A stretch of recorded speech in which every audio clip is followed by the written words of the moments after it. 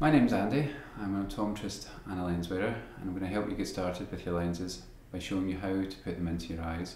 First of all, very important, we give our hands a clean. We always want to make sure we wash our hands before we touch the lenses. At this point, I want to take the lens from the case and pop it onto the tip of my finger.